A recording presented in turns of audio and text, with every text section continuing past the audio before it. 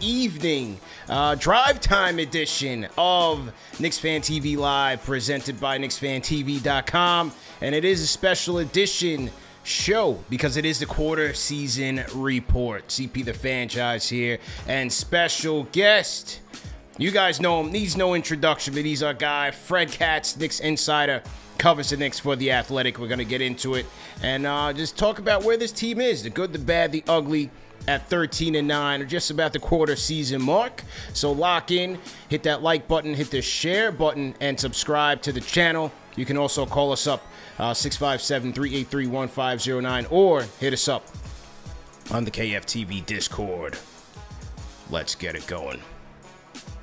All right, let's turn down the theme music here. All right, there we go. Fred, how you feeling, man? Welcome back. I'm great. I'm so happy to be on with you. You're always showing me up every time we're on. I'm like scraggly. I've got like chest hair popping out of my shirt, and you always look like you just got your lines done. The beard is it is perfect. Appreciate it, man. You really have the perfect beard. It's unbelievable. I appreciate it, man.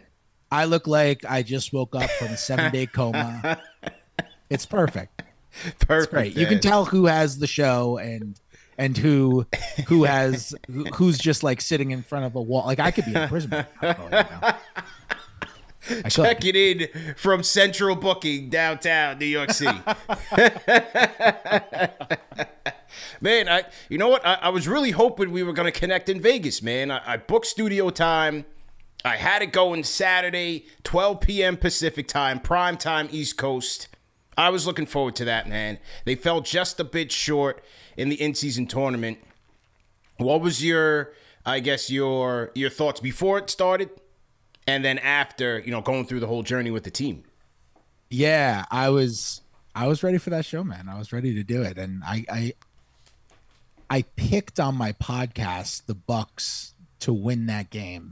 And then after I recorded that podcast, I kind of regretted my pick because I really started to think about it more. And I started to think about, and I still think this, even after the Knicks gave up 146 points in that game, that the healthy Knicks are kind of a good matchup for the Bucks. Like Mitchell Robinson, who I'm sure we'll talk a lot about today, is really tough for them to handle. They don't have anybody who can really guard Jalen Brunson. Julius was obviously incredible in that game. And then the Bucks decided they were just going to hit 482 three-pointers. And so it wouldn't really matter. What are my thoughts on the Knicks leading into the tournament? Or what were my thoughts? Well, just like after watching them go through it, the competitive nature of it, I mean, them beating the Heat to get that quality win. They go out and have to win by large margins against the Hornets. I mean, what did you think of how they navigated that in the in-season tournament? I'm into the in-season tournament as a concept. I think it was pretty fun. I think it certainly didn't make any of the regular season games any worse. My worry about teams throwing the final because it didn't count as a regular season game, at least with the two teams who participated in it this time with the Pacers and Lakers, absolutely did not come to fruition. Both teams played, really ridiculously hard in that game. Clearly, nobody was mailing it in. And so I think in that sense, I was into it. I do think there are flaws that need to be ironed out. And I'm sure Knicks fans will agree with me on this. Nobody got screwed like the Knicks did when it came to the in-season tournament. Like the Knicks, and I wrote this, the last day of group play in the in-season tournament, they had to beat Charlotte by a lot in order to make it in, because they couldn't just finish 3-1 in group play. They had to get the point differential, right? Yeah. And if they beat Charlotte narrowly, then they weren't going to get into the in-season tournament play. And I wrote about it leading into it. Like, there is a world where the Knicks are best off, just money aside. Obviously, they want to win the money, and that is the prevailing factor. Right. I don't knock them for that. But if you just consider the basketball, like, there is a world where the Knicks are better off beating Charlotte by like 4, still having that count as much of a regular season win as if they won by 24, which is what they did, not making the in-season tournament and having a chance of playing a crappy team. What actually happened is, as everybody knows now, is they made the in-season tournament. They had to play the Bucks on the road, who had the second best record in the Eastern Conference. They lost that game. which then they had to play Boston in a consolation game on the road, was the best record in the Eastern Conference. And now they're going to play 42 road games and 40 home games. They don't even get screwed from a home road split standpoint. They don't even get screwed from a strength of schedule standpoint, where now they play Boston 5 times and Milwaukee 5 times. Yeah. That bothers me less than the home road stuff. I just do not think they have to fix it so that every team plays the same number of home and road games. You cannot end the season with a team playing 42 on the road and 40 at home. It's just that's too objectively not fair. Everyone's strength of schedule already differs a little bit, you know. You play some teams three times, some teams 4 times, and you play the other conference 2 times. Like, it already varies a little bit, and it's small enough that we don't discuss it. And one extra game against the Bucks, one extra game against the Celtics, while it sucks, is not making me think the whole thing needs to be disposed of. But you can't have a team playing more road games than home games. They also got screwed from a financial standpoint. Maybe. We don't know yet. Because they lost a home gate.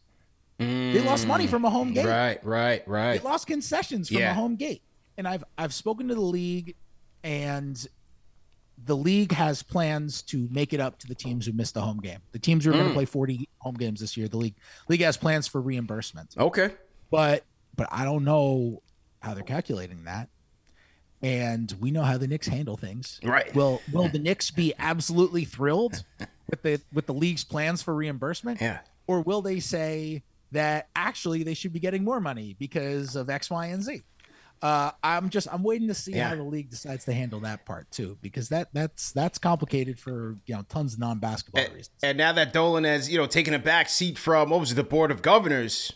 Well, I mean, I wonder what he's thinking now. Like, man, here they get the fixes in again. And Dolan has said in lawsuits that the league can't handle the Knicks Raptors situation because they have a bias against the Knicks in this scenario. Like there's a lot.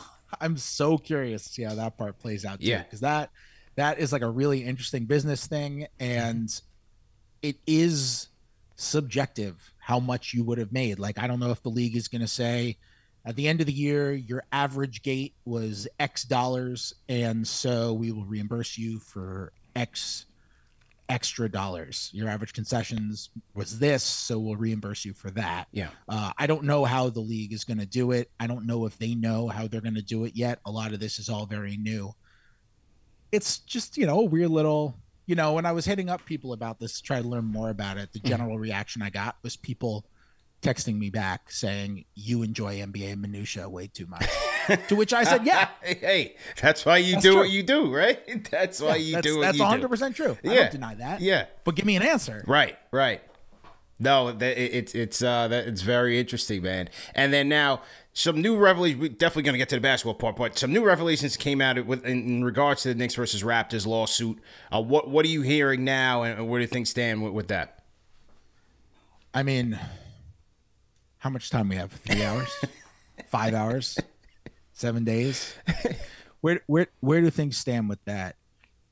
They're getting increasingly contentious. So the Raptors responded today to the Knicks response to the Raptors response, which was to the Knicks response to the Raptors response to the Knicks response. And for the first time, we have a story up in The Athletic that my colleague Mike Vorkunov wrote. He's really taken on the brunt of reporting on this. It's just so in his wheelhouse. He's our business reporter now. Shout out to Vork. Business of basketball.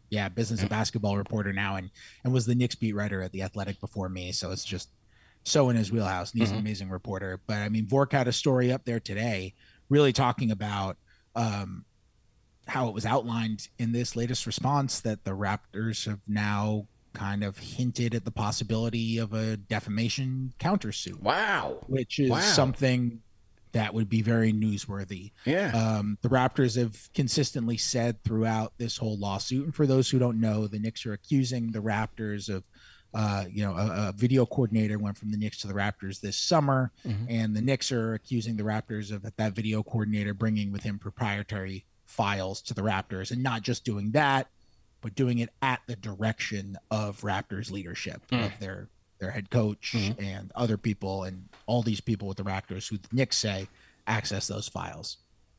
The Raptors are saying that it's not true. There was no direction and there were no files. I don't know what to make of this. I don't know how this is going to continue to go on. You talk to people around the league about this, and people taking their work with them is a very common thing. And without getting too inside baseball, the types of files that this guy took with him, Ike Azadam, the types of files that he took with him were from Synergy Sports, which is this big database that has stats and film and all that kind of stuff. And it seems as if the files that he took were clips that were from Synergy. And you can create playlists and edit playlists and categorize film and that kind of stuff on Synergy. But it's not like what the Knicks see when they go to Synergy.com is any different than what the Raptors see. Yeah. When they go to SynergySports.com. SynergySports.com, not Synergy.com. And so generally, a lot of people, you talk to people around the league, a lot of people say, yeah, well, you take your work with you. You know, he was hired by the Raptors to do the same job. He doesn't want to make the same playlists. He took his work with them. The Knicks are saying that they have to take this out, can't let the league handle this because Adam Silver has a bias against the Knicks and toward Larry Tannenbaum, who, runs MLSE, the parent company of the Raptors. Dolan has stepped down from boards, alleging bias against him. It's messy. It's messy. It is messy. It's a lot. And one thing that I can say is I would be surprised if it went away anytime soon. Okay. Like, I would be surprised if tomorrow there were just a settlement. And maybe I'm looking like an idiot. But part of the reason the Knicks say they're taking this to court is because the maximum fine that a team can get from the league is $10 million. And the Knicks say they view damages to be more than $10 million. Oh, my God. When the Knicks alleged that, and this is all public in legal filings, when the Knicks lawyers alleged that, I received a text from someone who is in a, let's say he does a lot of video work for an unrelated team. And, I can say he an advanced scout from another team. And this person says to me, unprompted, sends me the link of that story which has that information in it, and says, I could send every single bit of work I've done all season to all 29 teams for an entire season, and it wouldn't be worth $10 million. Right. So, Right. So, we'll see. The Knicks have not named specific damages beyond saying they think it's more than $10 million. I don't know how it's going to go, but the language is getting contentious on both sides. Okay. The accusations are getting contentious on both sides. It does not seem like it's revving down or coming to a compromise. The Raptors have flat out said now in this latest filing that they think that the Knicks are doing this purely to embarrass the people involved. And that's why they want it in the public eye as opposed to handled by the league. It's a lot. Like it's getting very aggressive. Meanwhile, they just played last night. Right. And then people are wondering like, oh, could the Knicks get OG Anunoby? It's like, I have no idea. I have no idea if they're able to separate this stuff or if there's no way we're doing business together, man. I don't see it. Not without a tax. Ujiri's not letting that go without a tax, man. So, but you're right. They did take their frustrations out on the Raptors last night, 136-130. And we got to look at the new look Knicks, because for the next 2 months, this is a new look team. Man, so much, because the Block Ness Monster, Mitchell Robinson, his absence, it has so many touch points on this team. Let's start defensively, because as happy as I was to see them snap that 2-game losing streak last night, happy as I was to see Randle just dominating OG and Scotty Barnes, whoever they threw at him, playmaking very well, Quentin Grimes, there's so many storylines from the offensive side. Defensively, they still gave up 130 points. The defensive rating has dipped a little bit since a couple weeks ago. 3-point defense, obviously, against the Celtics and Bucks? Is that, those teams being who they are, or is that more of the Knicks' defensive lapses? I mean, how do they navigate this thing without Mitch, though, who is kind of that straw that stirs the drink, especially in the middle? Yeah, there's no question. He's their most important defender. And not only that, but now in a move that I don't think anybody should have a problem with, Quentin Grimes isn't in the starting lineup anymore either. And he is your go-to point of attack defender. And so now you're without your most important overall defender and your most important point of attack defender in the first unit. You're going to be more vulnerable. Now, I think part of the Bucks and the Celtics games were just like those teams being ridiculous. I didn't think the Knicks were good defensively against Milwaukee at all. But like Milwaukee shot 23 of 38. You could give them wide open 3-pointers. And if they shoot 23 of 38, it's like, well, they shot 61% from 3. Yeah. What are you going to do? They did not play well defensively, but they didn't play that badly. Boston is just a nightmare for them. Porzingis was ridiculous in that game. Mitch got hurt halfway through, not even halfway through. Came back in a little bit in the third quarter, but he didn't look the same. And Porzingis is just a nightmare matchup for him. Terrible matchup. I think he might be the worst matchup for him in the league, honestly. Not just because he takes threes, he takes them from so deep, and he's got the quickest release and the quickest trigger, and it just really is really tough for any center to be able to get out. That Boston team is just insane. And against Toronto, I thought their transition defense was particularly bad. Especially in the beginning of the first half. It's terrible. Totally. Yeah. And they weren't completing their defensive possessions is the other part of it. And that has a lot to do with Mitch, right? 17 offensive rebounds for Toronto. That doesn't happen if Mitch plays in that game. Yeah. Like there's no way that happens. They played such a clean game when they played in Toronto like a week and a half ago. And part of the reason it was such a clean game was because Mitch wrecked those dudes. Yeah. He did. Great. He was great in that game. He really owned Pirtle and really owned the paint. Those 17 offensive boards don't happen. So that's a big reason why. And maybe that's something that Knicks fans are just going to have to get more used to. I don't think the Knicks are going to turn into a bad rebounding team without Mitch. I really don't. Most of the players in their rotation are good rebounders. And Hartenstein is a solid enough defensive rebounder, really good offensive rebounder. Hart is a lead on both sides. Barrett's a good rebounder. Quickly's a good rebounder. DiVincenzo's a good rebounder. You go through it. They play a lot of good rebounders. And I think they'll still be a solid rebounding team. But they are, like most teams, going to be susceptible to just getting beaten up on some nights. Whereas they were kind of immune to it before. It basically just never happened because Mitch is so dominant. And we saw that effect against Toronto for sure. They do need to iron out that transition defense though, because they were giving up quick makes after makes. You can't. Right. You just can't do that. You can't do that. They did that against Milwaukee too. That was the problem that was a big problem against Milwaukee.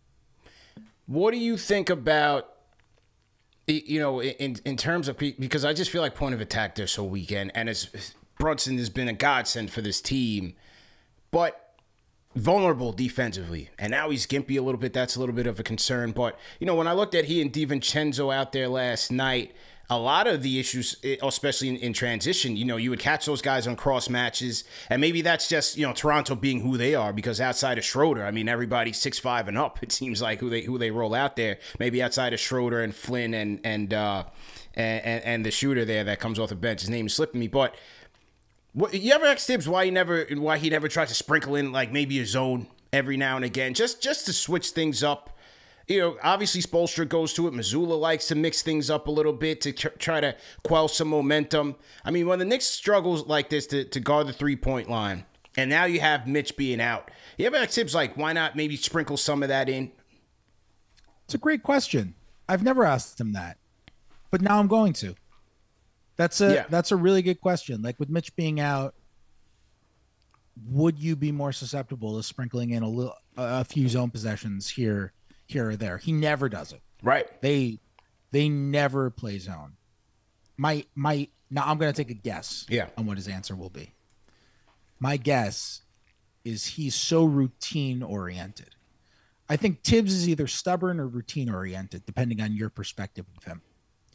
In this case, I would call this more routine oriented than stubborn.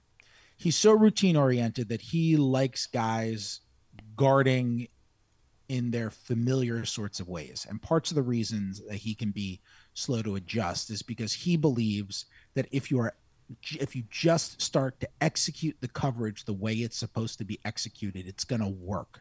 And the more you keep doing it, the more you will get comfortable doing it and the better you will get at it. And I'll take the hit right now because it's going to pay dividends down the line.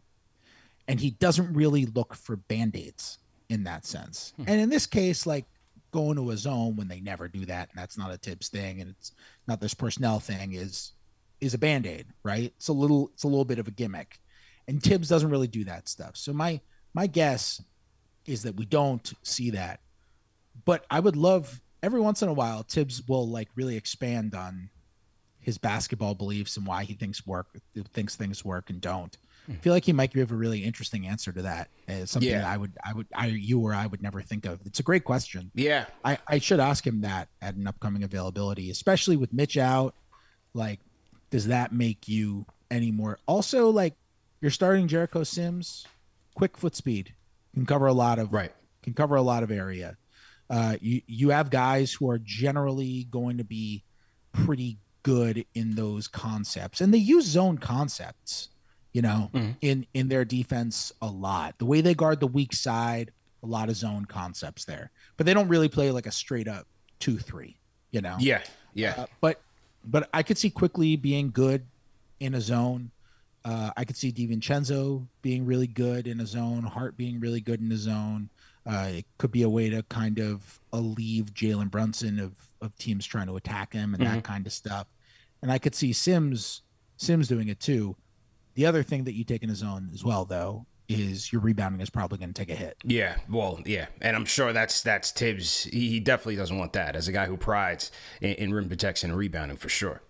For sure, your rebounding is probably going to take a hit in the zone because it's a lot harder to rebound when you're in a zone, and that might not be something he wants to sacrifice right now. And again, I don't think they're going to be like a below average rebounding team without Mitch. I think they'll be an above average rebounding team still. Yeah. You look at the on-offs, and like when Mitchell Robinson isn't on the floor, so far this season, they rebound like the 9th best defensive rebounding team in the league. That's based on defensive rebound rate, and the 3rd best offensive rebounding team in the league. So that's still a very good rebounding team.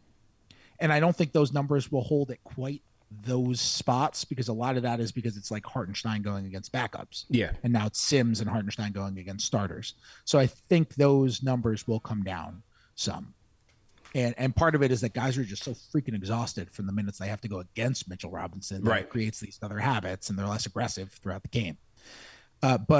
But yeah, I could see Tibbs not wanting to go into something that can mess with the rebounding too before he really gets an idea of what quality of a rebounding team that they are in the present. And as you said, he's a man of routine, a coach of routine, tends to not make most changes until about 20 games in to evaluate things. So that's what makes the Grimes, two games, short, short sample size, but certainly looking very, very comfortable now coming off of that bench. I mean, he was really good last night, but now with Mitch out and you take your best perimeter defender out, Tibbs, he's not a guy that will tinker. Like a guy like a Spoelstra, he might make that change right away. But, I think that might be another question for Tibbs is I don't know if you asked him that last night, but like, what does he think about Grimes now that Mitch is out? Will he consider, putting Grimes back in there just to get more of a defensive focus in the lineup? Yeah, I mean, it's definitely a question worth asking. It's something I wrote about in my story this morning about maybe if there's a world where they feel like, okay, you lost some defense with Mitch. One way to make it up in the first unit is to make it up on the perimeter. Well, a good way to protect the rim is just make sure nobody gets to the rim to begin with. Right. Quentin Grimes is kind of the guy who's going to be the best at that in terms of guarding ball handlers and all that. He almost always, when he was in the starting lineup, would guard the other team's best perimeter player, period. That being said, I don't think you need to put him back in. At least not now. Because look at what's happened. Like, yeah. Quentin Grimes never actually needed to say a thing, right? Like, Quentin Grimes stands up there in front of all of us after that Milwaukee game last Tuesday and talks about how it's really difficult to get into a rhythm when he's getting as few touches and as few shots as he's getting. And then that next game, he goes to the bench and he shoots 3 of 7 from 3 and scores a bunch in scores 13 points in 19 minutes. And then against Toronto, scores 19 points in 27 minutes. He shoots 5 of 7 from 3.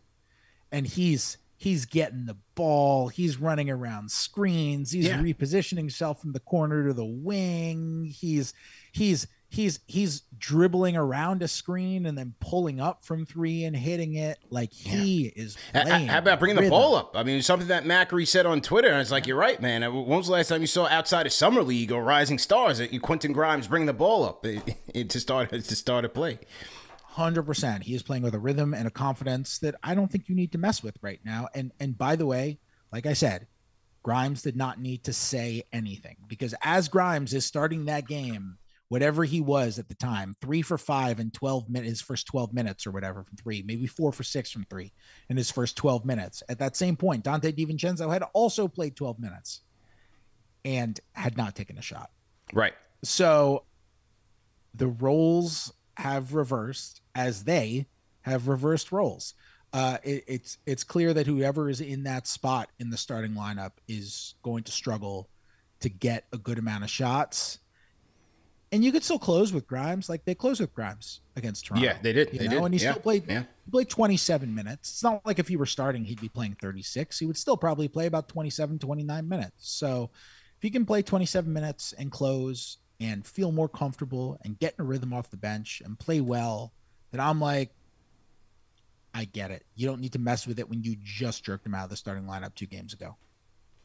And once again, we're talking to Fred Katz, Knicks insider for The Athletic. Salute to everybody in the chat once again. Hit the like button, hit the share button, and subscribe to the channel. The evening commute edition of Knicks Fan TV Live. Man, salute to our franchise channel members in the chat right now.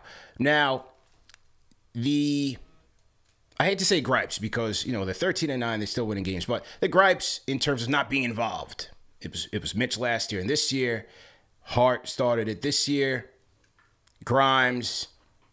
I'm still trying to figure out, like, what is the primary cause of this? It seems natural. I mean, just watching the NBA over time, guys will get disgruntled in the locker room and want to be involved, right? And want the ball more. It's not uncommon, but my question is it an RJ Julius Brunson issue? Like how we talked about with DiVincenzo and Grimes? Is it a scheme issue? You know, which one would you pin this on closely in terms of lack of involvement by your role players?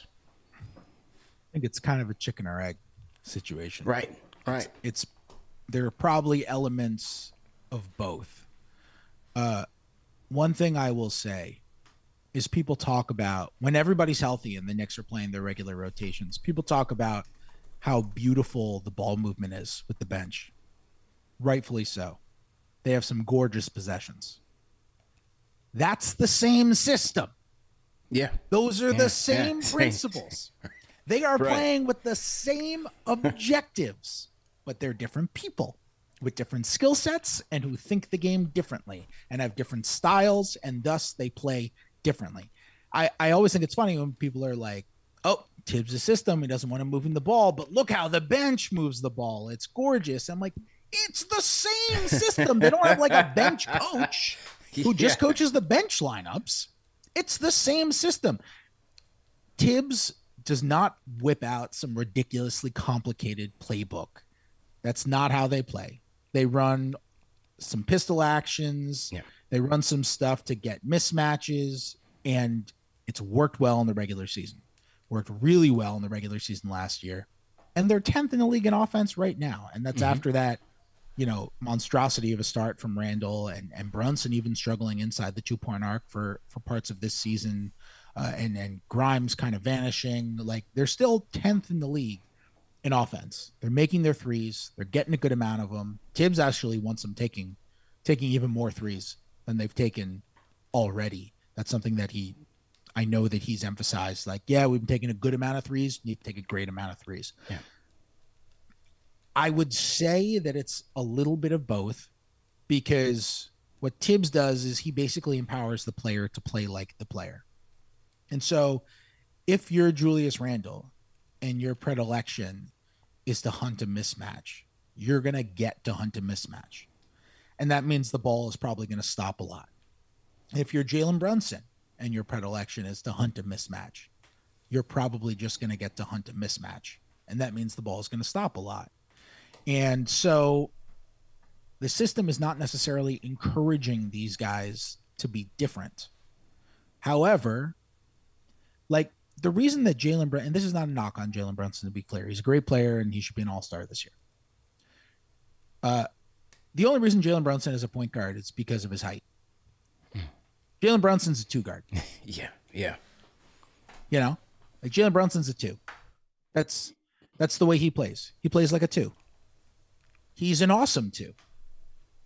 This is not a knock, but he plays like a 2. Like when you ask, he doesn't think like a point guard.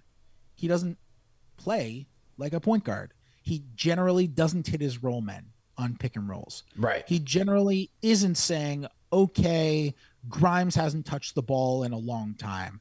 Let me do something on this play so I can create a shot for him so he can get a rhythm going.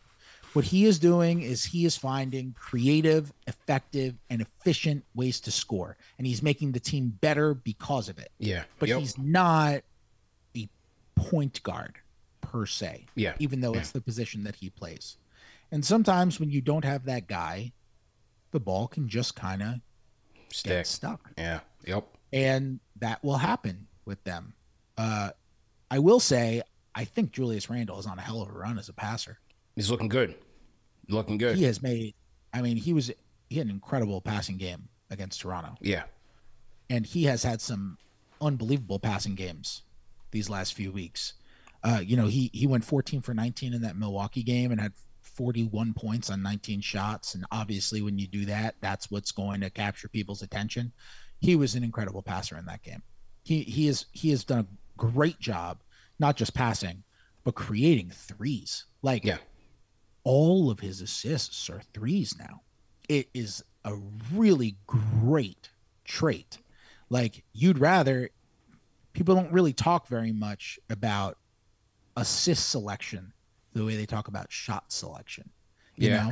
The same way that if assist is viewed as an assist, but the same way that if it's better to score 15 points on 7 shots than it is to score 15 points on 11 shots, it's better to have 15 points off of assists on 7 assists than it is on 11 assists. Mm-hmm. You look at the 11 assists and you're like, that's 4 more assists than the others. And what he's doing is he's just creating so many threes. The vast majority of his assists right now are 3-pointers. And that is huge. And that's why he's only averaging about 5.5 assists a game right now. It's because a lot of those potential assists are going into the hands for shots that are 38% shots, 40% shots, but they're higher efficiency shots because they're standstill, open, catch and shoot threes. And he's getting the 1 assist, but he's generating a lot of points off of those assists. So he's been great in that aspect. But I do kind of think it's just an element of the personnel mixed with the fact that the people in charge allow the personnel to play in that fashion. Yeah, I agree with that. And with Julius, it's almost like when they were in the COVID shortened year, the way that he used to find Reggie Bullock a lot. They had some excellent chemistry, especially the way that he would find him on the 3-point line, the way that Reggie Bullock would relocate to those open spaces, and Julius would always look for him. Also, I like the fact that, even despite the gripes, it always seems like, for Grimes, for example, Grimes comes back, he comes off the bench, first 2 plays they run for Grimes. You could always see Julius trying to get those guys going after finding out that, you know, there is some issues there. So I like the fact that he's trying to get, you know, some of those guys going, and then just, again, his decision making. That's been the most important thing for me, is how he handles the extra attention, 2 on the ball. Does he make the quick decision? Does he make the right read? And lately, he's been doing that, man. He's been doing it. And also, I like the fact that he's been trying to operate a little bit more through the paint, and really just trying to get aggressive, get those paint touches, and either finish at the rim or find those guys. Because once the attention comes on him in the paint, somebody's going to be wide open. So I like the fact that he's been the aggressor and really trying to attack the rim. A lot more through the paint, like way more. And I used to not love a Julius Randle post up. And the reason why is because it almost always came 9, 12, 14 feet away from the rim. And that's just not good basketball. Like, first of all, his weakness has always been dealing with double teams in the post, recognizing them early enough to be able to get off the ball. He's, for the most part, he's gotten caught a couple of times here or there, but he's, for the most part, done a very good job recognizing double teams. The ones he has the most trouble with are the ones that come from the baseline. He just doesn't really mention it and doesn't notice it, and sometimes he just turns into it. And those are the ones that he will struggle with the most. He has done a much better job recognizing those kinds of double teams. And sometimes he's actually done a good enough job recognizing it that last night, Toronto wasn't even really double teaming him until they absolutely had to. I was wondering that. I mean, you know, maybe I think it was a confidence in Barnes and Anunoby as single defenders that it didn't really seem like they were sending a lot of attention until absolutely necessary. They weren't. And I think part of it is that Anunoby is a defensive player of the year candidate. Like, he could show up on defensive player of the year ballots, and you have faith in that guy. And I think another part of it has to be that they've watched Julius Randle's last 10 games, and they're like, this guy is slicing up teams whenever people send doubles now. And they're getting open standstill threes because of this.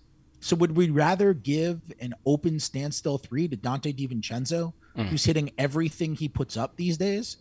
Or would we rather Julius Randle shoot a fadeaway 2? And maybe it'll be closer to the basket, but it only counts for 2. And Randle destroyed them, and then they felt like they had to send help. That's what a great player does. And when he was rolling, he's been rolling like a great player lately. The thing that he's been doing that he has clearly put so much more of an emphasis on than he ever has before is that he has noticed the difference between a 5-foot post up and a 10-foot post up. He has noticed the difference of what happens when you catch it with 1 or even 2 feet in the paint, and how much easier that little fall away shot from 6 feet is than it is from 12. He's taking more shots from floater range than he has in any other year he's been with the Knicks. And those are good shots for him. Like, he's shooting 51% from floater range over the last 2 seasons. That's a good shot. It's gets fouled on those shots because he's so good with that rip through. Yeah. He's able to catch guys, defenders. Like, it's got a high foul rate. Points per possession on that shot out of a half court offense possession, really good. Really good. That's really good offense. Now you add in the fact that he's creating open standstill 3s from that position. Now you're like, the dude's been playing like a legitimate offensive hub, you know, for a little bit now. He's playing great basketball, and they need it right now because they're going to have to score a lot of points, I think. Absolutely. They're playing outstanding basketball. I mean, you know, the night I see him take it right to Giannis, man, I said, this is the guy this team needs on a nightly basis. Can't solve the Drew Holiday puzzle, and that, I think that should be a credit to Drew Holiday and his defensive brilliance. But, you know, seeing him take on Giannis and run through OG Anunoby, man, Julius has been playing ferocious basketball, man. It's good to see. You know what's funny about seeing him take on Giannis? When they played in Milwaukee in the beginning of November, he had a couple of plays where he ISO'd on Giannis late in the game. And I asked him about it after the game, and it was just us, like no cameras, chatting at the locker, but it was an interview. And I had asked him about it, and I asked him if he thought it was good offense. And he basically was like, yeah, I like that process. I like those shots. And he knew that my implication was I didn't think it was good offense. And we had this very, very cordial disagreement, which ended in him saying that something happened on the court, me not quite being able to remember the play enough to refute it, even though I thought he was wrong, me asking him what he hypothetically considers to be catching the ball on the move, and him tapping me on the back of the knee and saying, now Fred, you're just making some stuff up. So we've had a little bit of an inside joke about that moment for the last month, because I think somebody did call him out on going at Giannis. And then to see him go back there and play in the in-season tournament, quarterfinal, and go right at Giannis, and me to be like, I guess it is good offense. I guess I got to eat crow. Got to eat crow on this one. Because, man, he's been doing this against, like, these are the best defenders in the world. These are not good defenders. Giannis is a defensive player of the year. OG Anunoby is a constant. He's not yet a constant on all defense. By the time he's done playing, he will be a constant on all defense. He will be a many times all defensive member. These are Scotty Barnes is a really good defender. Like, these are awesome defensive players, and he is operating just wonderfully. Absolutely steamrolling these guys, and it's been a sight to see. And when you look through this schedule so far, 13-9. I mean, how many times they played Milwaukee so far? They played 2 against the Celtics. 4 of those 9 losses have come to those guys. It's been a tough schedule so far. What have you made of, yes, guys have been kind of griping about their role in the offense, but who have you seen so far as kind of that locker room leader so far to kind of hold it together? Is it Julius? Is it Hart? Brunson? Who have you seen that kind of, keep the guys and, keep them tight? I think it's always Jalen Brunson. Like, that's his locker room. For sure. Like, he's the guy at the top of it. He's the guy who I think commands the most respect. I think it's really his team. It's really his locker room. I don't think I couldn't even think of anyone else to say. It's him. Fair enough. Until they bring back Taj, for the insurance policy on Mitch. I'm just waiting for that, man. I got my cell phone ready. Is Taj coming back? Is that the news that's going to break on Friday? Hey, now it could make sense. They got 3 guys who are non-guaranteed. They could use maybe another center with Mitch being out for a while. Like, that's one where it's like, okay, makes sense. Even if he never plays, like, just break in case of emergency. Like, even if he never plays. True. Well, you know what, Fred? They could use a lot of things. And when I polled the good people of KnicksFanTV on Twitter, I said, what do you guys want us to talk to Fred about? There was one common thread. It's been the common thread about this team for years and years. And so we're going to get to that segment in just a second. But real quick, I got to salute to everybody in the chat once again. Hit that thumbs up button for you boys. CP the Franchise, Fred Katz on the 1s and 2s, the quarter season report. Remember that this show is sponsored by Betterhelp, guys. It is holiday time, and holiday time is a great time for a lot of people. You get to hang out with your family, friends. You open gifts, no matter what holiday you celebrate. But for some people, sometimes these times are some of the worst times for them. Sometimes they don't feel like they have an outlet, or you're going through things. I talked yesterday about, Spotify layoffs, 1,500 people laid off for the holiday. So it could be a tough time for people, but just know that you're not alone, and there is help out there and people who you can speak to if you're going through a tough time, and that is with BetterHelp. BetterHelp offers online therapy, and it's convenient for you to, handle your busy schedule. And the thing about BetterHelp that's beneficial is that all you have to do is fill out a short questionnaire, and they will pair you with a therapist that they feel best suits your needs. And the best thing about that is, if you're not satisfied with who you have, you can always switch at no cost to you. So try it out. Give it a try. Go to BetterHelp.com. Use promo code KFTV for 10% off your first month. That's BetterHelp.com. Promo code KFTV for 10% off your first month. Okay, Fred. Now, on this theme of, their roles in the offense, obviously there's been a glut in the guard spot. We knew this with the DiVincenzo acquisition coming in. Is the consolidation imminent Trade deadline is February 8th. December 15th is the first period where certain players can be traded. Mitch is hurt. You have the Fournier contract losing its value. Is the college consolidation trade imminent?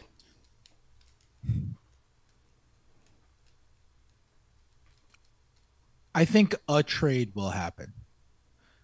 I don't know if define imminent before February 8th or by that time. And what I mean is, like, I don't see the big splash coming by that time. So when I say consolidation trade, I'm thinking a role player, another center. Is it a wing that they desperately need? They need wing depth. They need defense. Right. Is it something like that? A mid-tier acquisition, a la Hart, a la D Rose, that type. Right. I think something like that is more likely than not, I'll say. I think one of the guards for a non-guard, however you want to define non-guard, I think that's more likely than not. It's certainly something they're searching for. It's certainly something they're prioritizing. I think the DiVincenzo signing, what that gave them was kind of a flexibility on the trade market, where it was, okay, if we want to trade DiVincenzo, can do that. You want to trade Emmanuel Quickley because you couldn't agree to an extension with him before this season. You're worried about how much money he could get in the free agency market this upcoming summer, or you're worried that he won't be happy coming off the bench until the end of time. Then you could trade Quickley. You can pair him with Evan Fournier's salary, and you could bring something back. I think some sort of trade like that is on the table. What I don't think is that they will make a trade that makes it more difficult for them to make a star trade this summer. Right. Because that's been the overall objective. If they trade Quickley, it'll be to get back someone really good. They're not just going to like give up Quickley because they're like, oh no, he's going to get paid and then we're screwed. Like I don't think it's not a panic. That's not a what's panic going move. to happen. I really don't think so. If that were the case, they would be scouting out the Quickley market much more aggressively than I believe them to be doing right now. Around this time last year, they were calling around teams and they were seeing how good of a first round pick they could get for Quickley, just to be able to gauge the market in case they were going to make a Quickley trade. And to my knowledge, that's not happening now. I've been told that it's not happening now, that they're not just kind of like offering up Quickley. I do think that they would trade him if a good offer came along. Fournier and Quickley and picks for OG Anunoby always made so much sense until lawsuits mud started swinging. Started getting involved. Exactly. And then it's like, is the facial recognition going to keep Fournier out of MSG when he comes back? Right. And you don't even know. And, but something like that makes sense. They can't trade Hart. Right. Hart has a no trade until the end of this season because he signed his extension too late. And you can't be traded until 6 months after the day that you extend, and 6 months after the day he extended is past the trade deadline. So they can't trade him before the trade deadline. They're obviously not trading Brunson. I don't see a Randle midseason trade. I certainly, now that he's hurt, don't see a Mitchell Robinson deal. I also don't see them wanting to get off of centers. Isaiah Hartenstein is very interesting to me because, we don't talk about him as a trade candidate really at all. And I'm not saying you could trade Hartenstein and get back this massive haul or something, but he's one of the best backup centers in the league. He makes $9.2 million this year. He's a free agent, unrestricted, at the end of this year. And I think he's going to get a raise on that $9.2 million. I think he's going to get an offer in the realm of the mid-level exception. There's about $13 million a year. I think that's what he'll end up getting. That's my guess. And I don't think the Knicks are going to be in a position financially to be able to pay a backup center that amount of money when you've got Hart's extension kicking in next year. You don't know what's going to happen with Quickley, but chances are either you're keeping Quickley and paying him 20 million or whatever the heck it ends up costing, or you're trading Quickley midseason for somebody who you also have to pay. So that's another contract that's coming in. You've got RJ Barrett making in the mid 20s. You've got Julius Randle making in the mid 20s. You've got Jalen Brunson making in the mid 20s, and Jalen Brunson is up only a year from then. Right. And now you're going to have to pay Jalen Brunson a ginormous raise, something in the 40s, because you're probably going to have to pay Brunson the max. Yeah, I think it could be 50. It could, and you might have to pay Julius Randle a big raise, because there's always a possibility he has a fantastic year, the cap goes way up, and he opts out because now he wants a big raise. And now, if you've signed Hartenstein to 2 years and 13 million a year, 3 years, 12 million a year or something, it doesn't sound that big, but you've made your star trade at this point, which probably sent out at least one of those guys. But right. You've made your star trade at this point. Now you've got Brunson on a max. You've got your star on a max. You've got all these other guys making in the 20s. You got DiVincenzo making 10. You're in the tax now. Now that $12 million to Hartenstein isn't just $12 million. Now it's compounding, because you're paying all these tax dollars on top of it. Backup center is a position where you can go cheaper. You can go cheap. You can get like 70% of what Hartenstein does for 20% of the price. And it's why I don't really see why keeping Hartenstein is, I just consider it to be more likely than not that he's going to get a better offer elsewhere. Now, I don't know, maybe he'll just want to stay with the Knicks and take less money because he loves being with the Knicks so much, but he's also 25 years old. Right. And hasn't made enough money in his career to deter him from $13 million a year if he's a person who cares about money, which most of us are. Yeah. And so I wonder how they're going to handle Hartenstein, especially now that they have the Mitch injury. Letting him walk, it's not like a situation where it's like, oh, you can't let him walk, you have to trade him. It's not that. You can keep him, hope to make a run this year, and then when he walks, he walks. But he's going to have an interesting trade deadline, especially with Mitchell Robinson's injury now being a thing. I mean, I'm watching a bunch of those guys. It's still too early to know exactly what's going to happen. I've made calls around the league, and the phones aren't very active around the league right now. Like, teams just aren't really talking. It was more active last year. Wow. It was definitely more active last year, and I think that'll change. But it's just early. It's 2 months till the trade deadline. Yeah. And I think things will change around December 15th when a bunch of players open up as trade eligible. A couple of people in the chat picked a name who, before we started this show, I've been trying to think of just off the cuff names. I don't see the Embiid thing happening. Spider, I think, is more of a summertime possibility. I still think that's a possibility. I've been trying to think of off the cuff names, but here's one. He is a CAA client.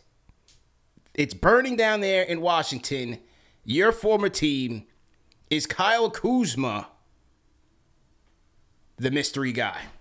Yeah, that's something that I thought about too. I was just calling up a list of the standings and just kind of looking down. I don't think it's any of the Bulls guys. No. I don't. No. I don't. I think you could get Hayward for cheap if you wanted to get him. Yeah. Tibbs has always been a big Hayward guy for what it's worth. Yeah.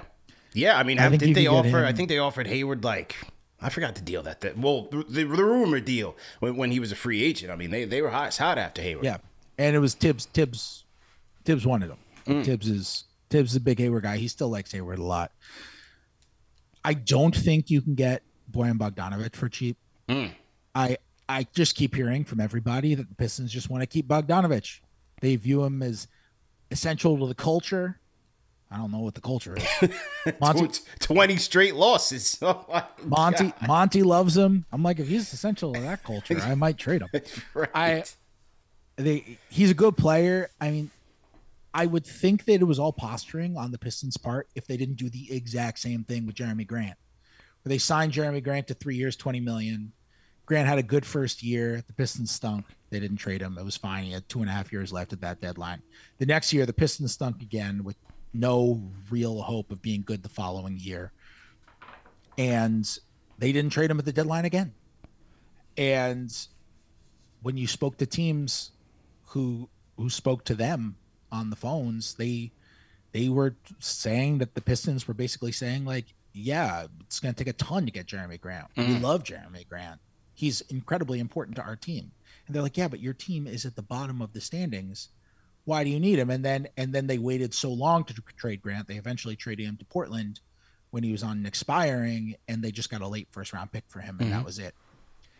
Bogdanovich is guaranteed $20 million this year. He's non-guaranteed for next year at $19 million, but he's worth $19 million. So as long as he's healthy, that's going to be picked up.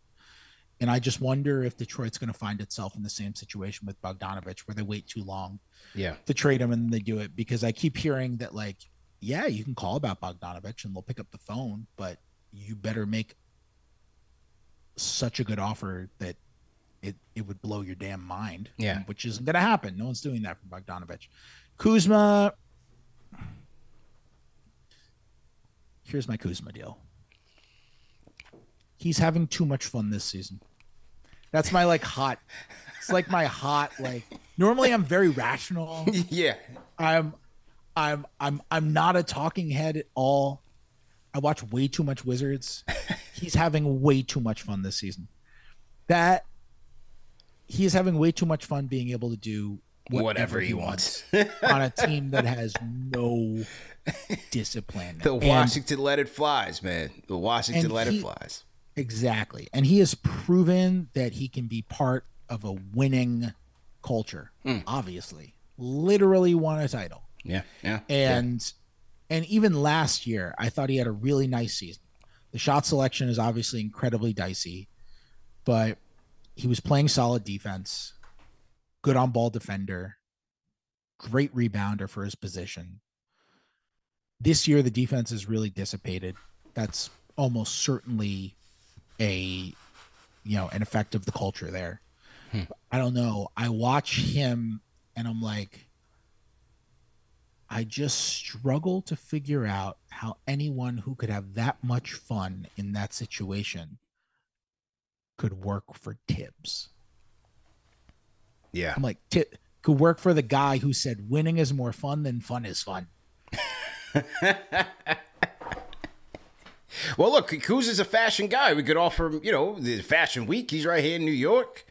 He might love that.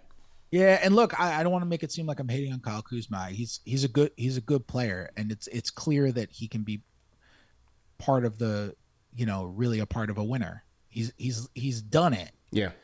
I just, first of all, it's a big contract, and he's on year one.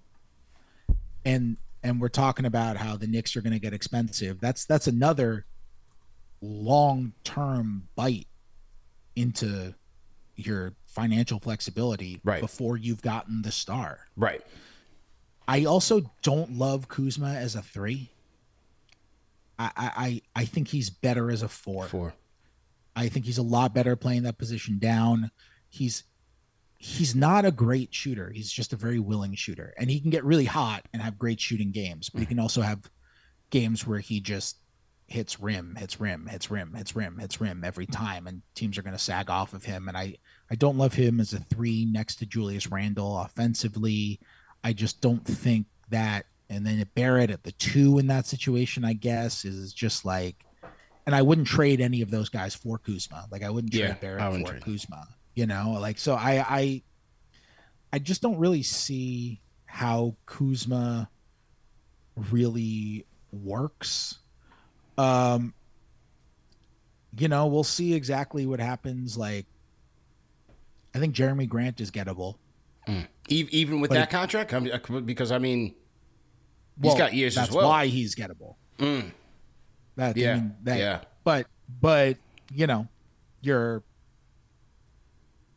you want that contract? No. It's one of the least team-friendly contracts in the league, right? And Jeremy Grant, I really like him as a player. He's a really good player. He just also has a really good agent.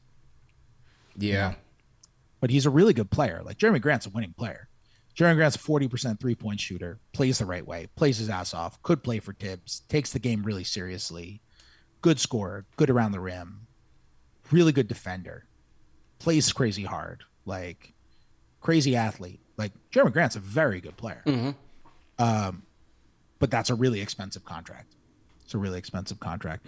I don't know who the guy is. I don't think it's any of the Bulls guys. I don't think so. I don't think it's any of the Bulls guys. What I don't and part of the reason why I think we haven't heard the phones be ringing off the hooks so far is because there are a lot of teams still trying to compete. Like there haven't really been any teams that have fallen out. Like there are 4 teams in the West who have fallen out of it, right? And there are like 4 teams in the East, maybe 3 teams in the East who would admit that they've fallen out of it. Yeah. I think if you ask the Raptors, have you fallen out of it at 9-14? I don't think the Raptors would say we've fallen out of it. Right. And I think if you ask the Hawks at 9-13, have you fallen out of it? I don't think they would say we've fallen out of it. Maybe things change. Maybe there's a Hawks guy you can go get. Hunter? Maybe. What do you think? I think DeAndre Hunter is very gettable. I think that's somebody they have definitely been. I've heard for a long time they've been open to moving him. I think Bogdan Bogdanovic is somebody. Does he have a restriction on him? I can't remember. Let me double check. Well, his deal kicked in when last year, right? Right. I don't think he has a restriction on him. Bogdanovic maybe is somebody if they're just right now they have a 409 winning percentage. He's got a team option in 26-27. So he's got 18 this year, 17, 16, and then a team option for 16. Gotcha. So that's a good contract for him. He's a very underrated player. Yeah, he stepped it up. Like that knee injury kind of slowed him down a little bit, but he seems like he's coming back. Had a good FIBA as well. Nobody ever mentions him for 6th man of the year. It's true. I don't know why. Yeah. I don't know why. True. He's getting buckets. That dude is such a good scorer. Yeah, and he killed the Knicks a couple years ago in that playoff. He killed them, man. He can shoot. He can score off the dribble. He can pass. And like he's not your typical 6th man who just comes in and chucks and just tries to get his. Like he scores, but he does it. You never sit there and say, "Oof, what a terrible shot by Bogdanovic! What a selfish player!" Like he's a very good player. He's somebody. You put him at the 3 for them. He would make sense. He can shoot the hell out of the ball. Plays good defense. Yeah, I mean there are a couple of guys on the Hawks who I think could make sense in that way. I don't think it would take a ton to get DeAndre Hunter, but I think there's a reason it wouldn't take a ton to get DeAndre Hunter. He again has kind of an expensive contract and he's very hit or miss. He's not quite the defender that everybody expected him to be. They thought he was going to be the next Kawhi. Remember when he was coming out of UVA, man? They thought that was the next Kawhi Leonard. Oh yeah, had a good tournament run. Absolutely, and I'm curious to see what the Hawks do with their centers. We'll see exactly how Mitch recovers from all of this. But I'm curious to see what the Hawks do with their centers because they just extended Onyeka Okongwu. And, they still have Capella. Yeah. They're still starting Capella over him. And I could see them, if the right offer were made for Capella, I could see them wanting to using that as a way to open up minutes for Okongwu. That would be a very complicated trade. It would be. I don't see that happening with the Knicks. They already have Robinson. They have Robinson for multiple years, and bringing in Capella, using resources on that would be really weird. I don't think that's going to happen, especially now that I say it out loud. I really don't think that's going to happen, but I could see, I could see Capella being traded before that contract expires. For sure, whether it's to somebody else. My center pick was Kelly Olynyk. What do you think about that, man? Oh, yeah, that's a good one. That's my guy, man. See, look, I've been telling these Knicks fans for like weeks now. Well, actually, before they got iHeart, I said, go get Kelly Olynyk. If we're going to try to go get stretch 5, switch up the offense a little bit, go get Kelly Olynyk. Expiring contract, $12 million. You got Utah with a crowded front court. That could be the guy. And maybe insurance if iHeart leaves. Underrated player. Yeah. He's a good player. Talk to him. He's actually people think of him as a stretch 5, but he does stuff with the ball. He's kind of a playmaking 5. He does stuff with the ball. He could pass, he could attack closeouts. He's having a hell of a year. I mean, he's been really good. Well. He's shooting well. He's 64% on twos, 46% on threes right now, 66% effective field goal percentage. He's kind of just been draining shots for a few years now. He's really become this insanely efficient player. That's a good one. He's a really quality player, but he's also not the rim protection sort of type. That Tibbs usually, tries to bring in. I'm trying to think like if there's just like a low level, it could just be that they try to find some sort of low level guy to bring in at the end of the roster too. And like instead of going out and signing Taj Gibson, that they make a trade for someone's third string center who's this stringy, athletic, rim protecting sort of guy. Yeah. And they see, okay, let's see what you can do. Is the Fournier contract? I mean, this is hella high water by trade deadline. I mean, they got to find make a move here. I mean, they've got the team option on it for after this, but so I mean, is it just let him walk or try to use that contract for something? Well,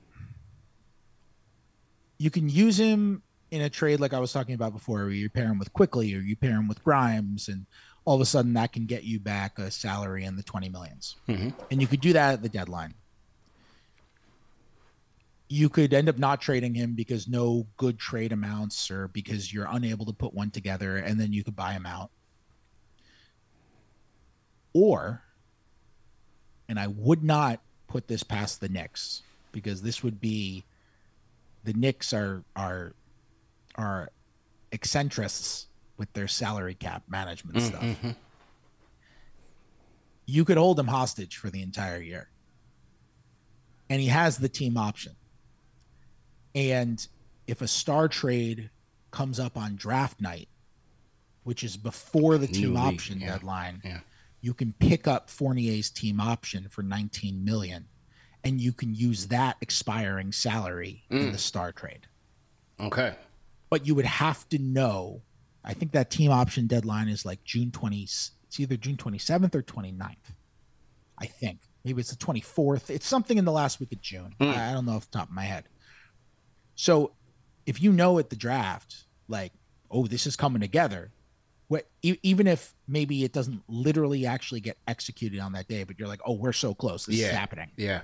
You can pick up the Fournier contract, and then you can execute the trade and like agree to the trade on draft night or around draft night or whatever. And then you can actually execute the trade, in July. I mess up my J months. Yeah. Execute the trade in July and use Fournier's expiring salary in order to do that. So you could hold him hostage because that is possible. Star trades don't always happen in free agency. I mean, they're more likely to happen in the off season, but sometimes they happen on draft night. And if the Knicks have really set their eyes on that as being the goal, which they have, one way for them to be able to maintain that flexibility in a trade for a star without, because like otherwise you might have to include RJ Barrett just for salary reasons. Yeah, right. You might have to include somebody else just for salary reasons, somebody who you don't want to include. And it's nice to be able to have that big number come out of a guy who's not in your rotation and doesn't hurt you from a basketball perspective to lose. So they could hold him hostage for the whole year for that reason alone. Okay. I don't know how it's going to be handled though. Yeah. So they do have a little bit of time. They might also have some mercy for him and be like, Evan, you, other than a couple of comments over the summer, which quite honestly, like what human being couldn't understand that, Yeah. Like, I mean, he took out the flamethrower, man. Still didn't work. Totally. And we'll see you at the office, man. We'll see you at MSG, man. Well, like, he's been a good trooper, Like, you talk to guys in that locker room, and they're all like, they all say the same thing about him. They all talk about what a good teammate he is, They all talk about how helpful he is to all the young guys and how he doesn't actually complain to them and how he's obviously unhappy in his role and unhappy not playing, but how he still kind of shows up and puts on a good face and, is just a good teammate to everybody. And it's like, the Knicks also might be like, okay, we have ruined any chance for you to get paid. We'll show some mercy. Yeah. We'll let you go to another team where you're going to play and maybe you'll get something. Interesting. Once again, we're talking to Fred Katz, Knicks insider for The Athletic. So to everybody in the chat, once again, hit the like button, hit the share button, subscribe to the channel. KFTV's quarter season report live. We're going at it live, man. Had a great discussion so far. Last question, quick. Knee injury, are you hearing anything? Is it a day-to-day situation? They fly to Utah today, right? Or there should be, or was it last night that they flew to Utah and they'll play the Jazz on Wednesday? Yeah, fly to Utah today with Quickley, you mean? Okay. Yeah, with Quickley, you're asking? Yes. No, I haven't heard anything concrete on what's going on with the knee injury. I'm still kind of waiting to hear updates on that. And the fact that he was questionable going into that game was more encouraging than not. And Quickley has proven to be very durable. I wouldn't be losing sleep over it right now, but sometimes these things change. I honestly don't know right now what to make of that Quickley knee injury, but we'll get an update tomorrow. What do you make of after this Jazz game? I mean, the rest of the schedule, it's all 500 from there. Teams above 500, and it ends in OKC, in Orlando, in Indiana. I forget the order, but it ends with and then they come home for Minnesota. Happy New Year, right? Hopefully you didn't drink too much last night. Here's Ant-Man. Here's Karl Anthony Towns in the Stifle Tower, the best defense and one of the best teams in the NBA. I think it's a little too early to say, what will it say about this team coming out of it? But it's another tough stretch for them, man. They're gonna be tested again. Really brutal stretch. Yeah, they got to win in Utah on Monday or on Wednesday. Like, that is the first game of the road trip. They're gonna be fresh, and then after that, like you said, 10 straight games against teams 500 or over, and 7 of those 10 games are on the road. On the road. Like, on the that road. is yeah. And the 2 home games are against the Bucks. Merry Christmas. Christmas two-step. Against a team that just likes to shoot threes all over the place, man. I know. That's really tough. I don't know. Are we going through the games and picking them? Because that might be a little depressing. Yeah. You know what? Let's save it for the next one. Let's save it for if they can come out of this stretch 5-6, that's great. Yeah. That's great. If they can come out of this 5-6, then they're what? 18 and what are they now? 13-9. They're 18, then they're 18 and 15. Yeah. Heading into a cushier part of the schedule, and they still don't have Mitch, but they've kind of picked up some good road wins against good teams without him. Probably have some confidence going into that stretch. Like, if they're 5-6 in this stretch, they don't have to kill it. They just have to survive. That's it. Just survive is the name of the game, man. And the trade deadline will be February 8th. Then we'll have All-Star break. And so after that, hopefully you'll come back and join us for the halftime report. And we'll see. Will it be a new team? We'll see how they get out of it. Will they kill each other in the West Coast trip? We'll see who makes it back on the next episode of Knicks Fan TV Live, man. Fred, thanks again for the time. You just dropped a piece today on The Athletic. Let the people know what they can expect. Yes. So I have a piece up on The Athletic just about like 10 random thoughts about life without Mitchell Robinson for the Knicks, talking about how they can fill in for him, what happens to the rebounding, some of the stuff we touched on today, the Sims versus Hartenstein starting sort of thing. I also have a podcast now called Katz and Shoot. Yep. And if you enjoy my stuff, you can subscribe to it at patreon.com/Katz and Shoot. And you can subscribe to it there. You can get either 1 episode a week or 2 episodes a week, depending on the package that you sign up for. And you can find all my writing on The Athletic. There it is, man. There it is. Thanks again, Fred. And salute to everybody in the chat once again. Hope you guys enjoyed it. If you did, once again, hit the like button, hit the share button, and subscribe to our channel. Thanks again to our sponsors of today's video, Betterhelp. Go to betterhelp.com. Use promo code KFTV for 10% off your first month.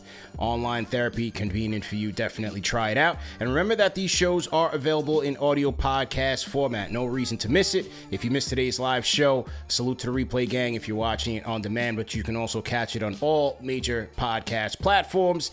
As we said, Wednesday night we'll be back for post-game live, Knicks versus Jazz, and we'll catch up with you guys then, man. CP the Fan Size, Fred, Katz. Thanks again, everybody. Have a great